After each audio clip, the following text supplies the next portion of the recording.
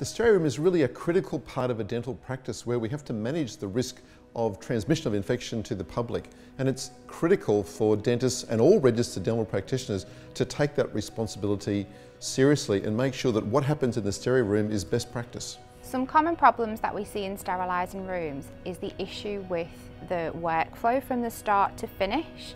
So in the sterilising room we've got our contaminated consumables in the midsection of the sterile room.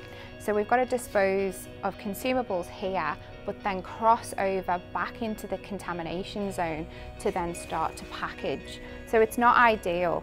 We've then got further along some more issues with bench space problems. So we don't have a clear workspace that's heavily lit so that we can inspect instruments and then have a nice workflow and end of a sterile process from here.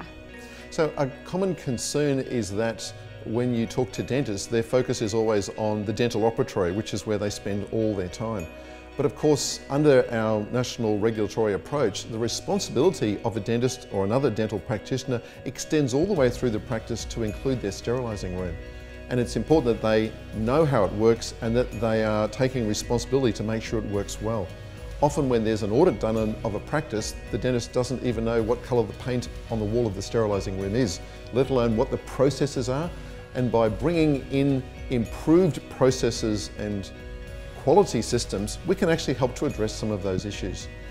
Many of the regulators around the country are now starting to target dental practices for inspections under public health because they realise there is a risk to public when dental sterilising isn't done well.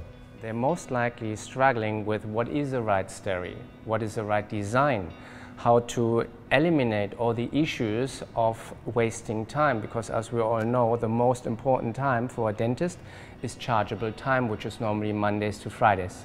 So we're here to eliminate all of their concerns and to offer an end-to-end solution. And that's why we called our new project Total Sterile Solutions.